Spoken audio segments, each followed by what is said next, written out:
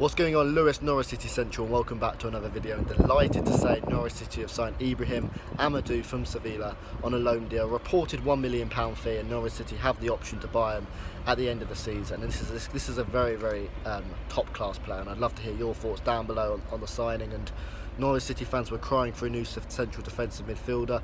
A lot of Norwich City fans do think Tom Tribal is good enough for the Premier League, but certainly think we need better backup when you consider Alex Tettey and Louis Thompson are suffering from injuries and probably not quite good enough. But Ibrahim Amadou is a fantastic signing, and yet again brilliant recruitment from Stuart Webber. And I just can't praise the recruitment team enough, because Norwich City aren't spending as much money as in previous Premier League campaigns, but we're getting players who fit the system. And I've just never been more confident in my life around Norwich City and the hierarchy at the top.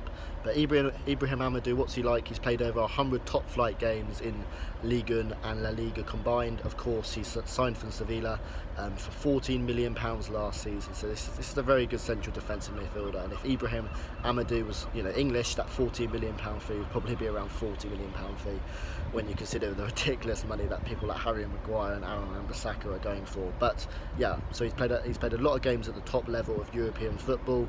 At 24 years old, he was made the captain of Lille, who are obviously a very good team in Ligue 1. Bielsa, in fact, was the manager there, so if Bielsa rates a player very highly, you probably know he's a really good player. But no, he's fantastic, and what I like the most about him from seeing highlights and seeing stats is that he's combative, and he's he's defensively minded as well, and his physicality is really important. Because he's a very physical player, and Norwich City haven't particularly got the most physical players in the team. I saw some stats on The Guardian, it was a great read as well, with The Guardian season prediction that Norwich City conceded the 6th highest set-piece goals last season, which is a ridiculous stat really. And Ibrahim Amadou, he's a big player, he's a physical player, and I'm sure he can help, with set pieces, defending them, scoring them, but more importantly, he'll be a great shield for the defence, because Norwich City conceded a lot of goals in the Championship last season, and our defenders are very good. It's more so the attacking style of play we have. But Ibrahim Amadou as a central defensive midfielder, if he does play, you'd imagine he'll sit back, physical, strong in the air, and you imagine he'll help the defence out. So really smart bit of business yet again.